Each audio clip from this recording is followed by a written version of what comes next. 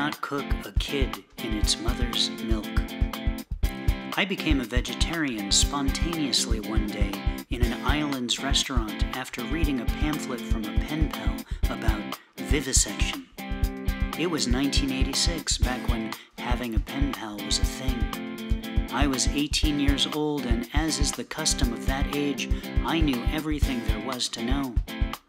That was my last chicken sandwich, or anything really that had a face, unless you count the beef I accidentally ate last year when Chipotle got my order wrong. 30 years later, animals with sacred faces roam my Van Nuys halls.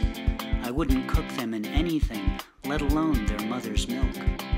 Other creatures, like foreigners, have found their way to my front door, and I, fueled by the memory of being a stranger in Egypt, open my tent to them, lay out plastic bowls of premium food so they will feel whole, so the human family expands beyond its artificial boundaries.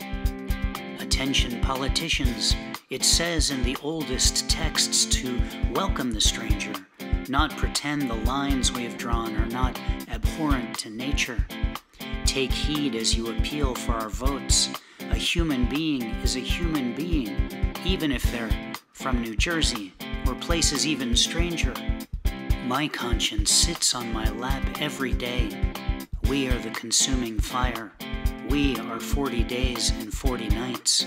These are the laws we live by.